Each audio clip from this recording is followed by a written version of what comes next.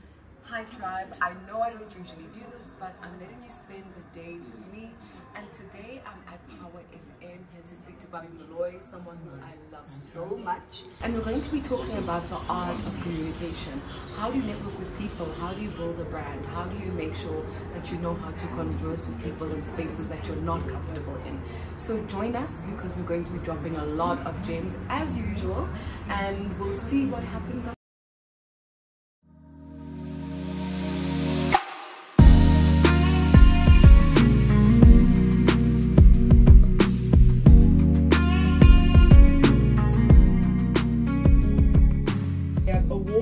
Digital marketer Lebo Lion in studio. I mean, if you are an excellent purveyor of small talk, give us a call on 0861 987 000 and let us know how you do it. If you need some help with it as well, perhaps you can call in and ask for that. You're having a giggle here, Lebo. I'm sure you're very good at small talk. Look, I haven't always been good at small talk, but I raised a question on Instagram before our conversation. I was asking people, is there such a thing as small talk? Ooh. Right? I think we have to start there.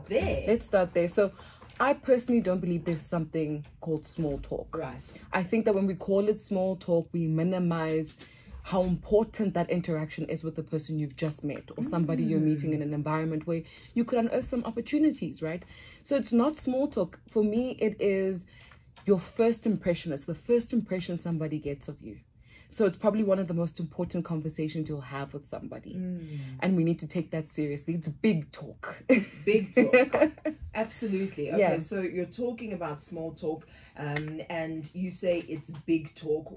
So do we maybe have an instinctive understanding of how important it is, and that's why we keep having conversations and coaching sessions and you know, bridges to overcome maybe even the fear of small talk? I don't think we understand how important it is. I think that a lot of the time we find ourselves in environments where we feel like we need to do something. And so we're like, okay, how do I connect with people? I just talk to them, so I seem like I'm part of this community, so I seem like I'm doing something. But if you were really intentional about your time, your energy, who you're engaging with, then you would take every interaction seriously. And I know that sounds really stressful, like, oh, so every time I leave the house, I must have a strategy and I must do this and this, but that's not what I mean. What I mean is you must understand that everyone you encounter has value, right? So, and you don't know who they are. So every time you're interacting with somebody, that could be a possible opportunity, relationship, something. And you need to take that seriously. And I don't mean take it seriously by making it a work thing. Every time you leave the house, it's a job. No, what I mean is be intentional about how you connect with others, right? Be intentional about what you're saying to them. And the only way that will work is if you're authentic and you're true to yourself. Let's describe what authenticity means as well. Yeah, that's a good one, because that's a big word right now. Everybody says be authentic, but what does it really mean, right? So being authentic is being true to yourself. It doesn't mean be reckless or just say whatever you want to say. It means show up as an honest version of yourself. What are you good at? What do you like talking about? Who are you?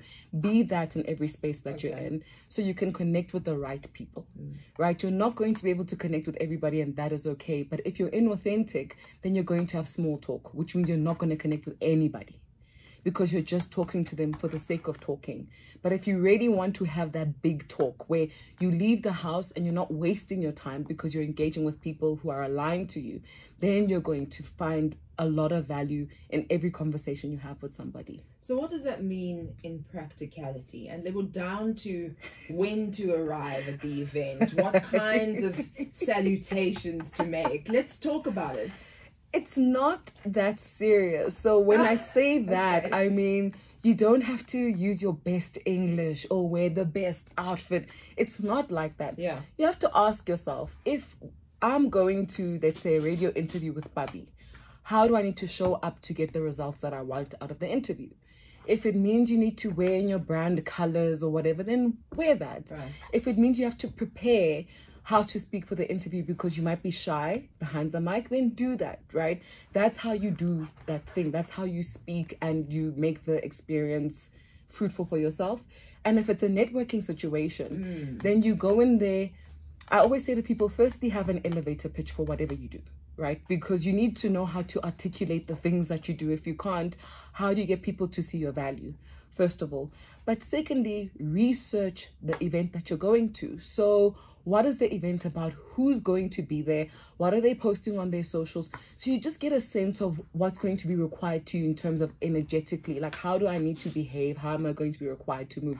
What I need to dress like, etc. Then when you arrive there, try to at least pinpoint 2 or 3 people whose stories you know, because there'll always be people who are known at an event and who you want to engage with. Make sure you've researched those people.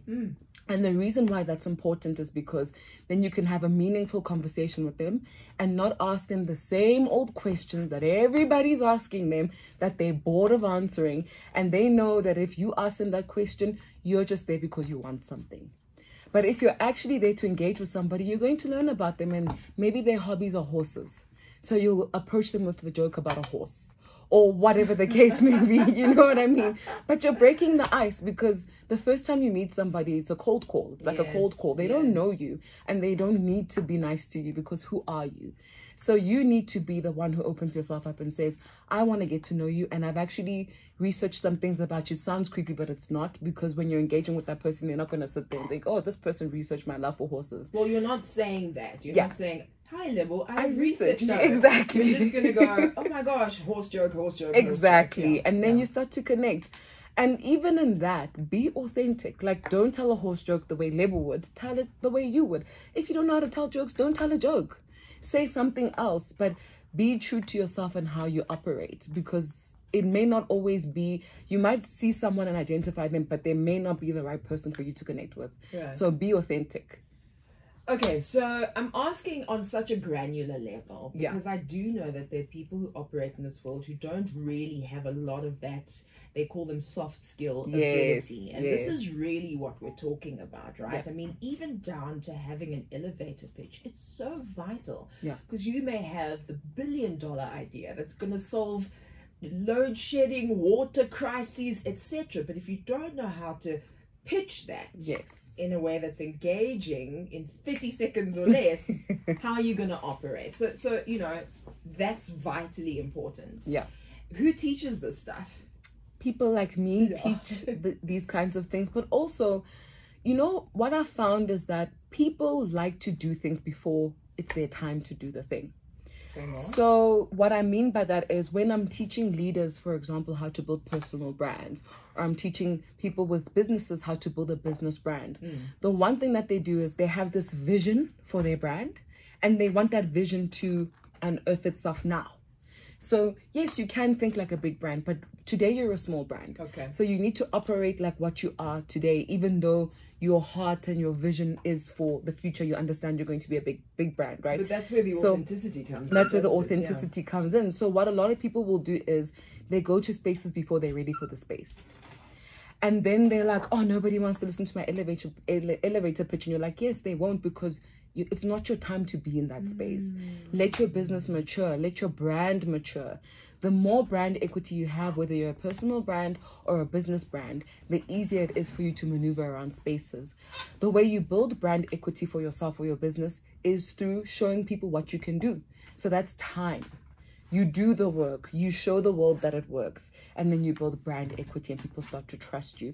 And then small talk doesn't become so daunting, because people actually have a sense of who you are and you're not engaging with a stranger. And it makes it much easier. So you can have the big talk, you can actually pitch yourself, because they're going to ask you, I'm curious about what you do. I've seen it, but I don't really understand. Boom, then you've got them. But there's some places where you go where you won't be able to pitch, because it's just not the right environment, or the conversation never leads itself there. But don't force the pitch either, because you're wasting your time. But there is still value then in having these engagements. Yes, but you have to be mindful. So what I mean is, depending on the level that you're at, what you're trying to achieve, you should also have an events calendar. where you're identifying the events that really fit your brand or your business at the point that it's at. I think too many people go to too many things that don't fit what they're trying to do. So they have to engage in small talk because they realize that they're not really connecting with anyone. There's not much value. There's no purpose. And there's no purpose. So why am I here? Okay, let me try. You know, networking is futile if you're going there just because you think people are there and maybe there's an opportunity. You have to be more strategic about it. So I'm Lebo Lion. I'm a marketer. I help leaders and entrepreneurs. I go to spaces where there are leaders and entrepreneurs. I don't have to be at, I don't know, I'm trying to think of an event, like a kiddies party half the time. You get what I'm saying? I can't think of one right now, but I have to be strategic about where I spend my time and where I want to go. Like people always say to me, are you going to the summers? And I always go, I am not a Kwaito artist. Exactly. Why would I go to the Why would I go? Exactly. I've been and seen it, but yes. you know, it isn't strategically necessarily the space to put yourself into unless it does something for your business. All right, so let's talk a little bit more. Mpo, I see you on the line. We can take your voice notes as well on 083-303-7093. How to succeed at the big, important thing called small talk. Stick around. All right, it's about 12 minutes to go until 2 o'clock. We're talking small talk and overcoming, you know, kind of social cues and barriers, and making a networking session or any event that you attend of value for you and the brand that you are building. We've got our guest, award-winning digital marketer Lebo Lion, in studio with us. Mpo, you've called in from Randburg. How are you doing today? Good, how are you guys? Great, thank you. So tell us your story of small talk. Yeah, so the importance of small talk, that's where I'll be able to what it is. I got a job through small talk, and you know, the best part is I didn't know that business was doing. He came looking for a rolling paper, or in my class, rolling my, I think he came looking for a rolling paper for Zol, by the way. So, Wow, Mpo. we started talking about the plans and, you know, benefits and how good it is. 2 hours later, only to find that, this person is actually a recruiter for the position that I'm actually Wow. applying for. And after that, because of, you know, that 10-minute talk, you can actually determine which way this person, what they are about. Luckily for me, 2 years later, I'm still on the same position because of that small talk. So I always say on my side, whatever company that you work, speaking to even the person on the lowest form, you know, from your cleaner to your security, very, very important. Because those people can also tell you, I hate Koro in my department, well, but I'm not that educated.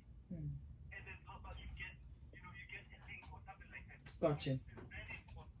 I got a job through a raw rolling paper. That was the link to puff you into the next position. Paul, thank you very, very much for giving us that insight.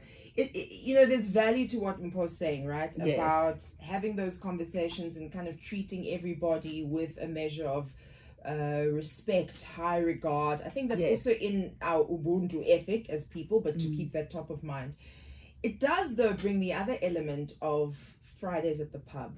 Yes. Of, you know, maybe there's a drinking culture at this workplace or in that particular industry or whatever that kind of culture is. How important is it, if that's not what you do and who you are, to still plug yourself into that?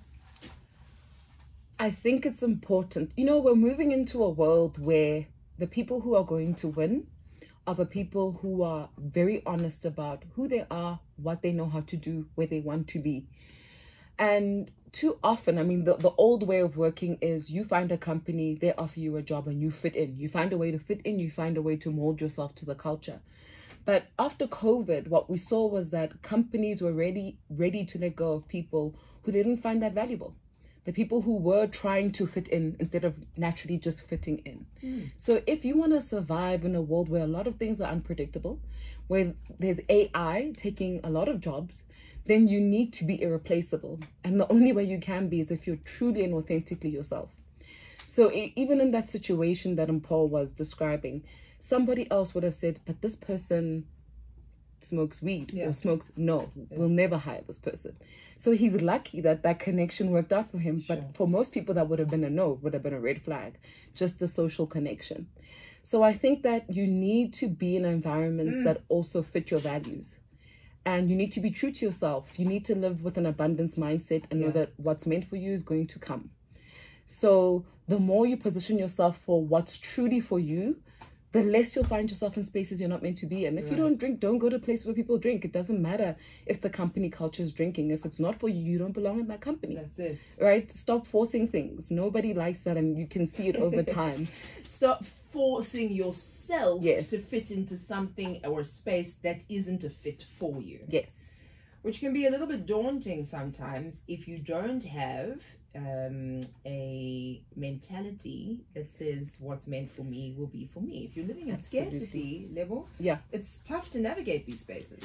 A lot of the time, the people who are living in scarcity, and this will be controversial, aren't people who would even engage in networking. They're people who are sending CVs, waiting for a recruiter to call them. They're not actively going out and chasing the opportunity. Once you're engaging in small talk, you're somebody who's actively going out and chasing the opportunity. So already that says a lot about your mindset, right? And you understand the cost of actively going out and chasing the opportunity. So over time, you're going to realize that you need to be more strategic about it. And I'm not saying, you know, overthink it, and if you go to these spaces, you will get opportunities. You could get it at the pub, you could get it at the hospital.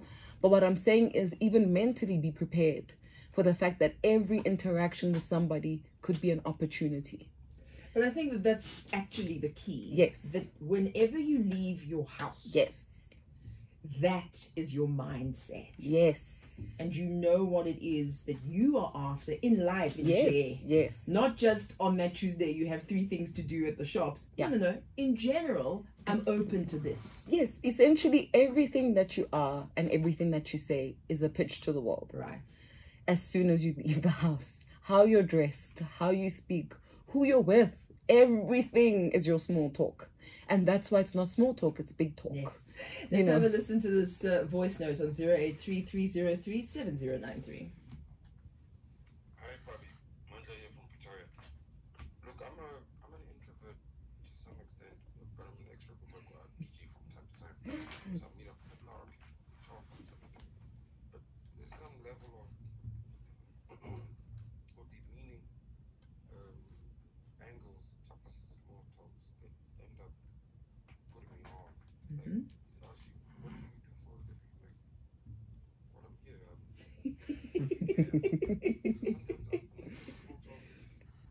For me, very sketchy place. I'll speak to somebody if I can see that they're anything. That's the type of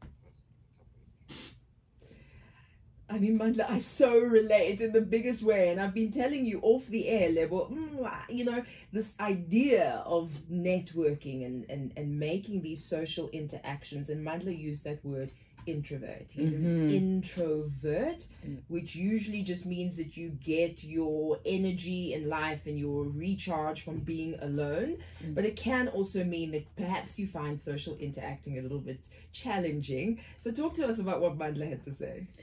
I think so.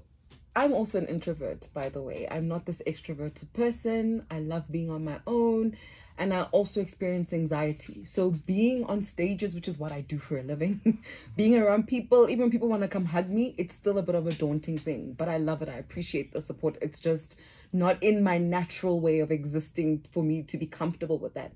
And that's why you have to have a strategy about how you want to show up in the world, because it allows you to teach yourself how to communicate your boundaries with people. And you have to understand that networking, engaging with people, you have the power, right?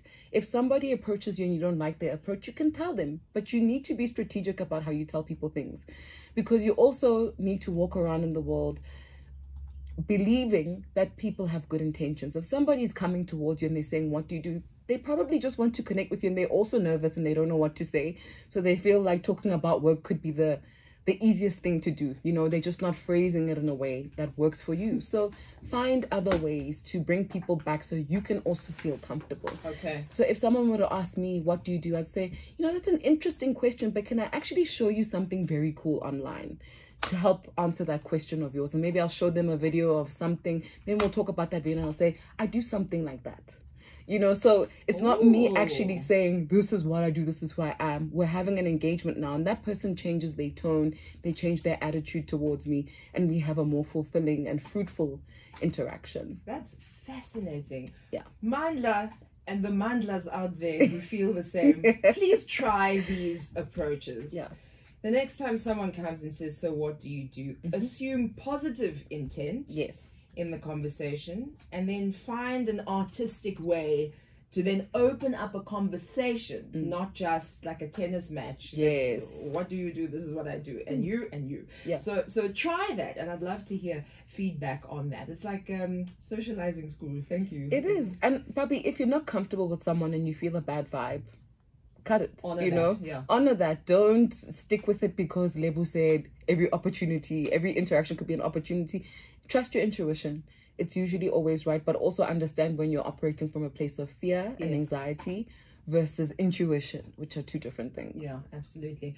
Okay, we're talking about big talk, small talk, those necessary conversations that you have in all of the spaces that we operate in. I mean, this happens at school drop-off. There's a measure of small talk. This happens when you're in the line at the bank. There's a measure of small talk. And then, of course, at networking events and in the office space. So we'll take your calls on 0861-987-000. The Tlogonolo is on the line. Hello. I hear the guy. Hey. So, I love small talk. I'm an entrepreneur. So, for me, those small talks are kind of much Go ahead. So, anything I wanted to start up a business. I needed 700,000. I didn't have enough, all of that money. So, I love going out, and like Lebo has been saying, choose places where you go to and all of that. I love going out. So this one time, I love going to those entrepreneurial events and all of that. But then this one night, I went to some club in Pretoria. I'm not going to mention the name. And then as Majita, I used to go toilet from time to time. Oh, yeah, toilet. This guy, there, no, yeah, toilet. Then we start talking, Chief. Next time we must just grab a drink together because every time I come to the toilet, you are here. And then we exchange numbers, you know, and that's how it started. Yeah. Like, sure. I know, let's exchange numbers. Then we exchange numbers. And then during the day, during the week, he saw my WhatsApp status posting about the upcoming business that I was busy with. And then he started doing inquiries, only to tell him that, by the way, I need money. He's like, how much do you need? I'm like, I need 500,000.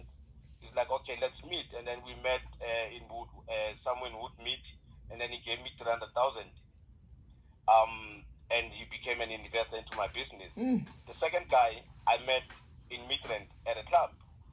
He was sitting by himself for like an hour or two because I'm very observant everywhere I go. So I'm like, but this guy one. So let me just, you know, because I'm also bored and I'm sitting by myself. And I went to him, I'm like, hey, Chief, how's it? Sure, man. Are you waiting for someone? He's like, no, do you mind if I join you? He's like, sure, cool. The next thing, he's paying for that. The guy just landed from overseas. He works but he stays more high. Then I started telling him about my business that I want to do. And then he's like, okay, cool, I can give you 200,000. Boom, within 2 months, I got the... I want to know what clubs you're going to where you walk out Kaboma 300,000 because no, the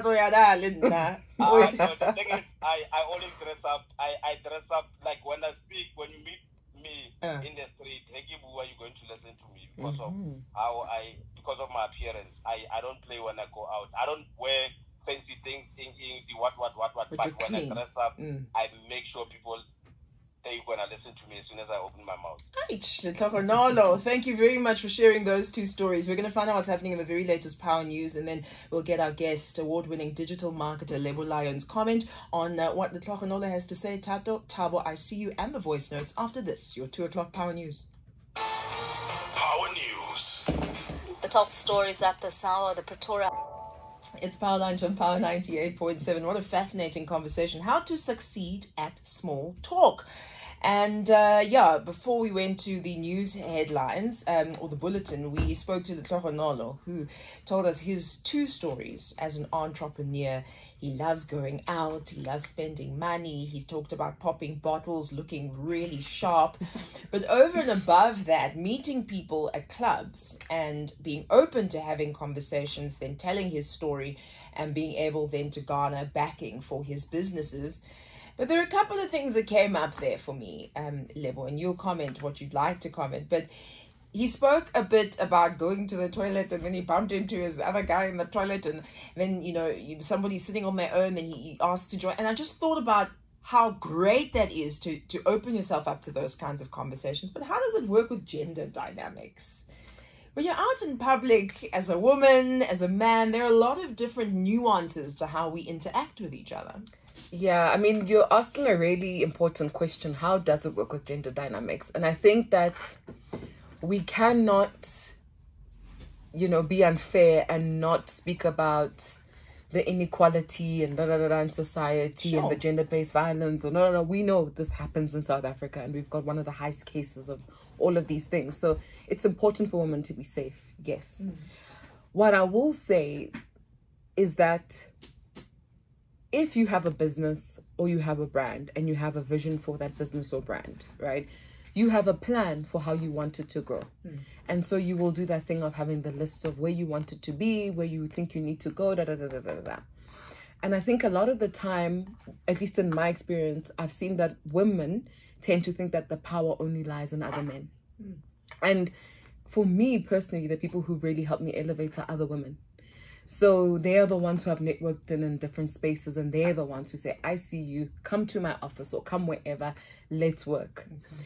And I also find that because my safety is a key priority for me, I have limits in terms of where I will go with a man, which environments I will be found with men, So if we're at a networking session, I won't be in a corner with a man. I need to be in full view of everybody so people can see the interaction, because we understand how people judge relationships and interactions between men and women. So unfortunately, as a woman, you do have to be more mindful, but that doesn't mean you still can't engage with certain people and get fruitful experiences out of them. I mean, I remember I once had a man, I went to, oh my God, this was actually terrible. I was speaking at an event. I was on the stage. So when I'm done speaking, I usually go off and I speak to everybody. Right. And the guy came up to me and he's like, oh, Lebo, I think you're so beautiful. Just watching you on the stage. And I said, that's really nice, but I'd like us to talk about something more valuable than that. And he looked at me and I said, well, if you're not interested in doing that, please let me go speak to other people, because this is not what I came to do. And I said it very nicely. I didn't say it in a mean way. And he said, okay, you know what? I'd like to spend more time with you. So let's talk about business. And we actually did. And we ended up working together.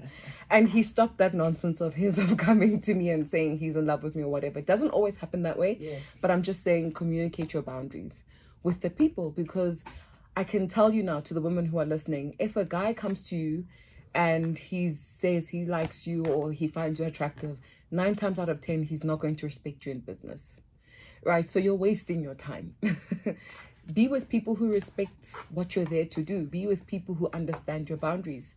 And that's kind of what I can say. But women can still meet people at the club too and get business deals. It happens that way because you meet people, where you authentically flourish as well. So if you're happy in a space and you're comfortable, you're going to meet people who are the same in that space. Yes. And then when you meet them in an isolated space, in that space, like the toilet, like something random. If you go to the bathroom at an event and there's another lady and she needs a tamper and you give it to her, you guys start talking, so those things do happen. And when you meet people in isolation where you guys are just, you're not your titles, you're not anything, just two people, that's when you find the most authentic connection. That's really quite powerful. Let's speak to Tabo, who's been very, very patient on the line. Hi, Tabo.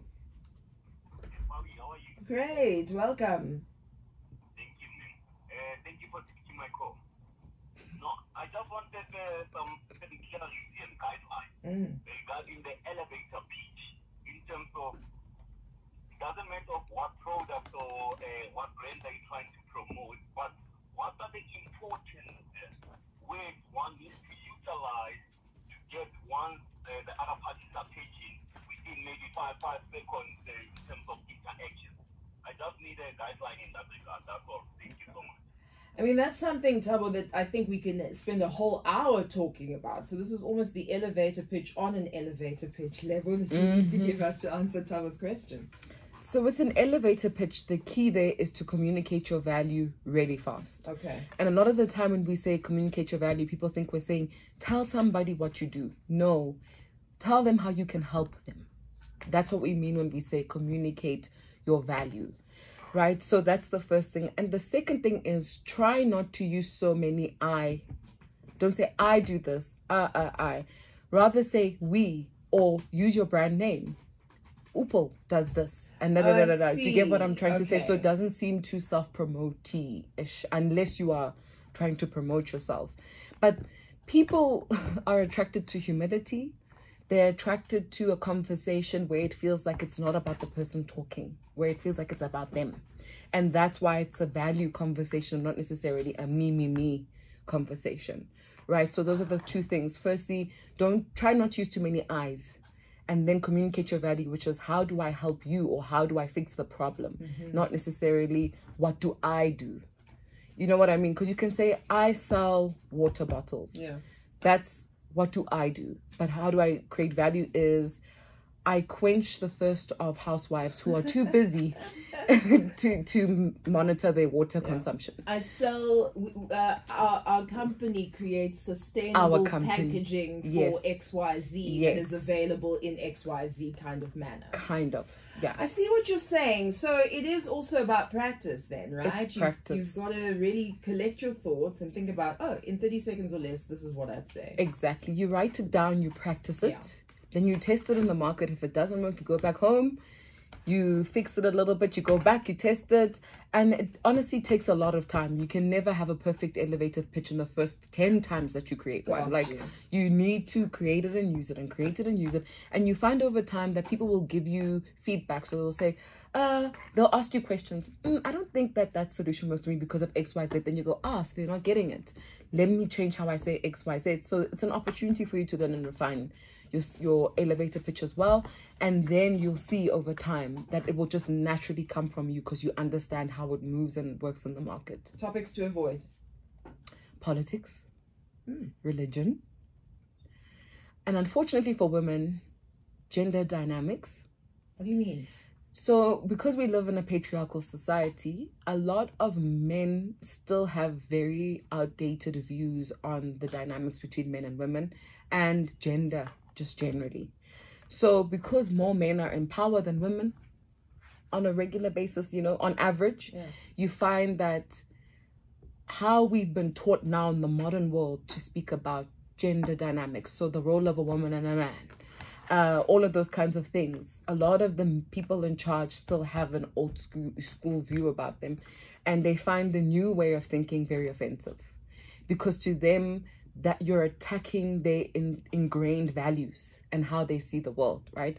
If somebody says we have a family business, they have a view of what family is, and that might not be a modern view of what family is. Sure. So you have to be careful that you're not communicating something that the other person that infringes or offends their values. But what's interesting about that, to tie it back to what we initially spoke about, is authenticity. Exactly. And so you don't want to be working with people who have certain views necessarily. Absolutely, but also you also have to decide what you can tolerate because you'll never find a perfect space. Absolutely. So if for you family is a personal thing and you don't have to talk to people about, you don't care what they say, don't talk about it with the people because they're going to have their own view, of what it is, and you guys are not going to meet when you speak about it. So I just think with politics as well, politics can ostracize you. 100%. Right? Everybody has a political alliance. So if you say the wrong thing, you could miss an opportunity when you guys fit in every other aspect. It's not necessary. In my opinion, I'm not saying, it's the law. I'm just saying these are the safe zones. Don't talk about politics. Don't talk about the gender dynamics. Don't talk about religion. And what's the last one? I think be careful with the jokes. Okay. Some people say the most offensive jokes, but they're not understanding the climate in the room, like where they are, who they're speaking to, you know. So they think that people will laugh, but it just ends up being incredibly offensive. So monitor your jokes, you know, practice them at home, check if they're offensive or not, and then use the jokes. Love it. How do we follow you and utilize your services, Lebo? At Lebo Lion _SA, Lion like the animal, LION, on every single social media platform. Or you can go to my website, lebolion.com, and you can book my services there. Musidi says, I don't mind small talk, but please spare me from the fake smiles and the fake laughs. Oh, lolo. We're all nervous. I think we're all Yes. nervous when we engage with people we don't know. And I think it's almost judgmental for us to expect people to show up in a way we don't know how to either. Like, you're also giving a fake smile. Like, if you really don't like it, why do you participate? Right? So you're also the problem. Like, don't judge people. Really, when you interact with people, you have to be kind. It's a dance. You know, in your yeah. mindset, you have to go, this person might be nervous, this person might be whatever. So let me be the measure. Let me set the tone and be the metronome. And you'll find that the interactions change. Fantastic conversation. We'll put this up as a podcast on pound987.co.za. Lebo Lion, always a pleasure chatting to you. Thank you for having me.